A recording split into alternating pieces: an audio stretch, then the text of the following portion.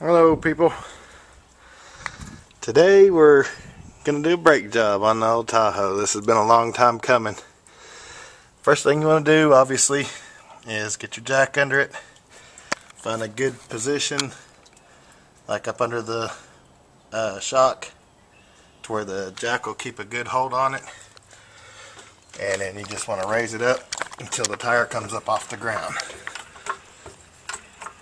Like so. I always raise it up a little bit more than just the bare minimum to get it off the ground, because some jacks have a tendency to leak down a little bit, which isn't a real big problem. You can always put it back on. But we'll get her taken off here and we'll get started on the brakes. Okay. Fail number one is the Canon. Both batteries are dead in it for some reason. Probably because I haven't charged them in probably a month or better now. But the next step is to get the lug nuts off and take the tire off. Now, what I usually do is I'll put the tire up under the vehicle, because if the jack ever comes down,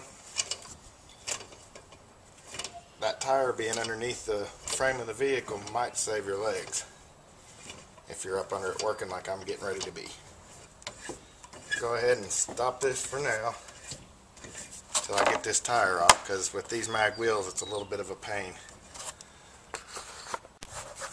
Okay, now I've gotten in here, and as you can see, there's still plenty of brake pad. Part you need to watch for is between this piece of metal and this piece of metal. This is the rotor. Now, there's actually quite a bit on there still, and same thing on the front side there, but this isn't the one that was squealing either. So, since they're close anyway, I mean, there's probably several thousand miles on these still, but since I don't want to keep taking this thing apart and not changing them, I'm going to go ahead and swap them out now. I got a set of performance pads to go back in there, the porcelain ones, and I've always had a lot of good luck with them. You can see here, of course this is mostly dirt and dust and stuff from being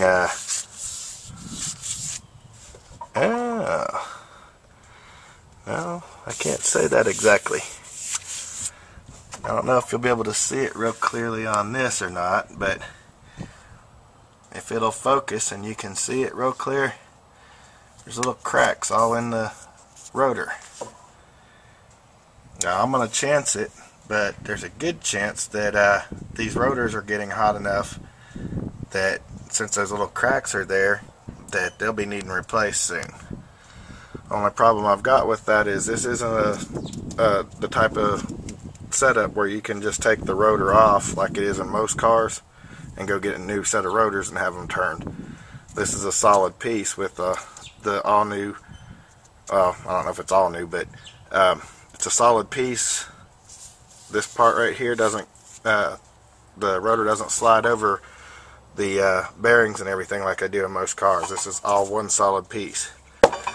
But so if those rotors are warped, which I probably ought to take them and have them checked, but this right here, this little piece of metal, that's your wear indicator. That's what usually squeaks when the brakes need changed. What it'll do is rub up against the face of your caliper, and that's what makes the squeaking noise. Well, I'm getting a squeaking noise. It's occasional, but I still get it. And like I said, it's coming from the other wheel, so I'm assuming that that side is probably going to be a little bit more depleted than this one. But I'm going to go ahead and get started on this, and I'll show you everything step by step as I go. Okay, first things first. First thing we're going to have to do is take the bolts out that hold this caliper on. There's one on the top, one on the bottom. This one only has the 2. Some of these calipers have the star wrenches, which these are them. This particular one does not. This is still an old enough vehicle that it uses just a regular 6-sided flat wrench, or Allen wrench, if you would. And on this one, it's that large one. I've changed these out before, so I know right off which one it is. So what you do is get your ratchet, and then you get in there, get at it.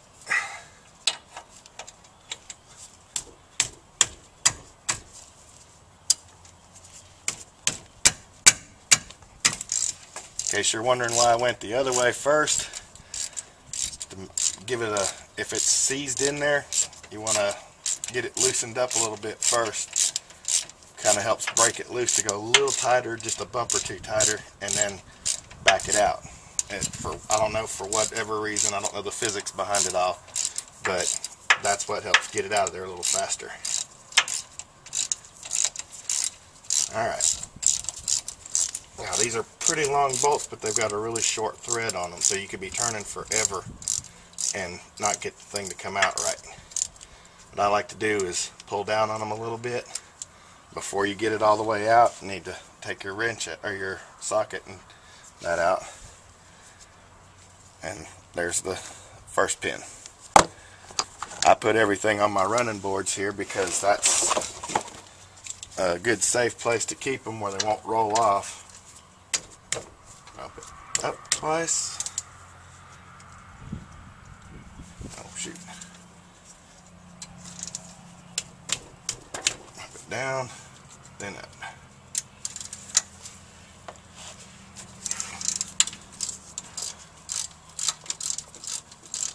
Now this top one on this particular truck sits really close to the frame where it mushrooms out for the spring, the coil springs. So you got to take your ratchet off and just turn this one the rest of the way out by hand. Like I said, I think there's only 4 threads on this one. Alright, took that bolt out anyway. So now it should, a lot of times you may run into a problem with getting it up off of the rotor. Something that'll make things a little easier for you is, if you can do it, use a wrench or a pry bar.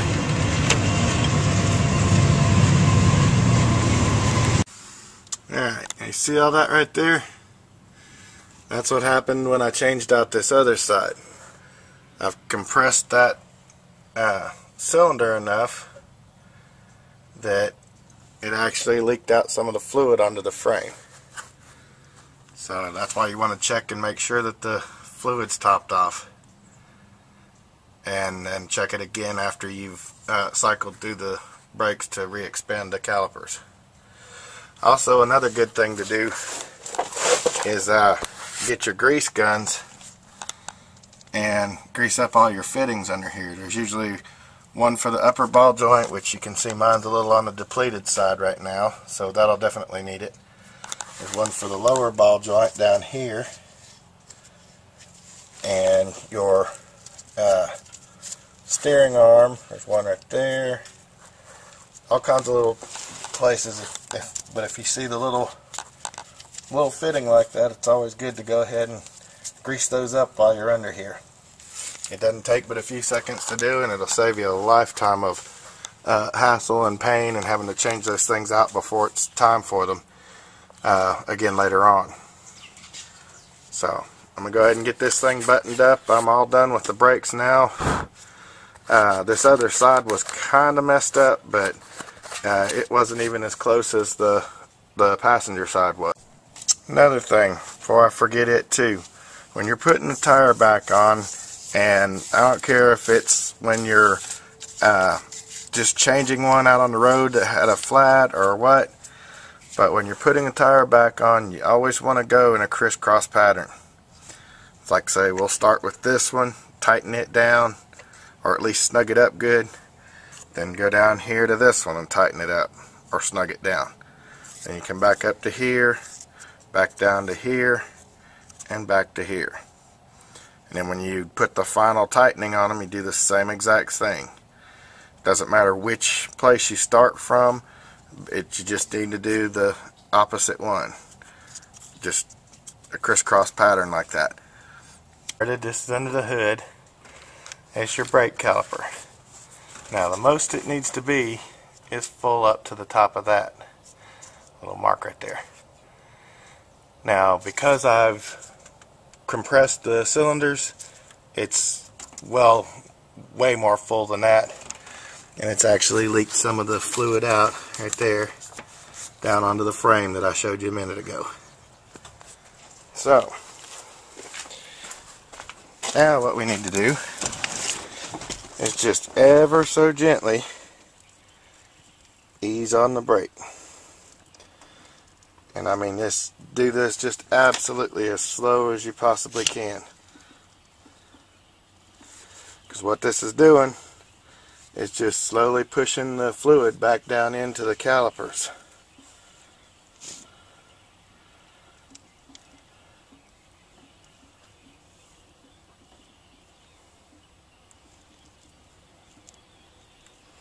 Now it'll go all the way to the floor. That's fine. And that's on the floor right there. And let it up. Make sure it's all the way up. Wait a little bit. And start the same thing. Now, usually about the second or third time it starts getting a little stiff. That's okay. You want to do this at least 3, maybe 4 times to make sure that the calipers are pumped back up full enough. And then check your fluid to make sure that, yeah, see, that time it didn't go quite all the way to the floor and it got stiff right there at the end of the travel.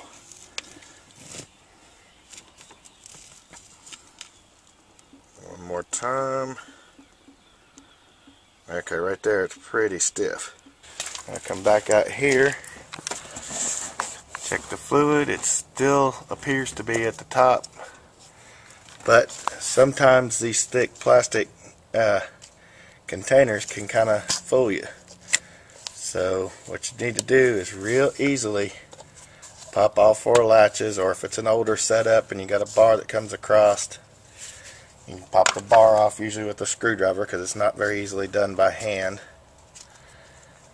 And this is actually supposed to have stayed on the lid.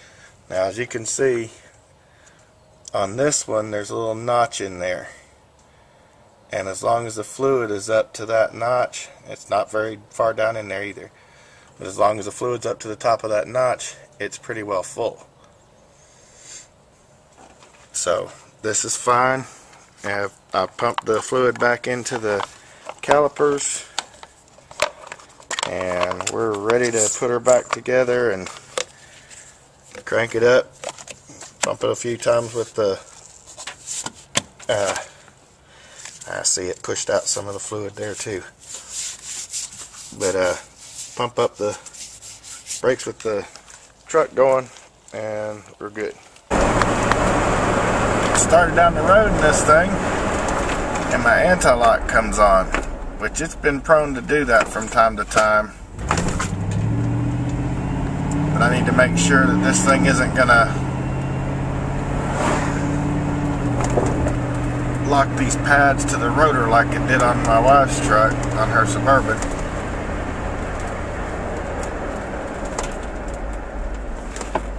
Yeah, it may just need more fluid in it than what I got. I do have a bottle of fluid still, so.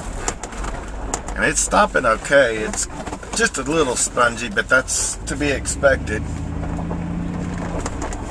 when you first change them out. Oh, there, the interlock went off, so maybe it'll work right. Right now it's pulling like it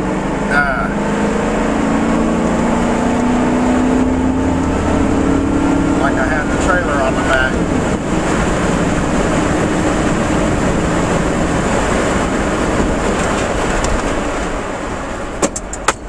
There we go.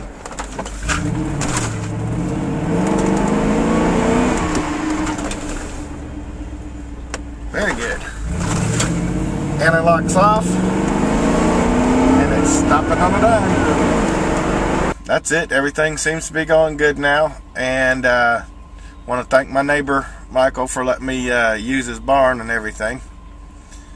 And that's about it. Thank you for watching, and you have a good one.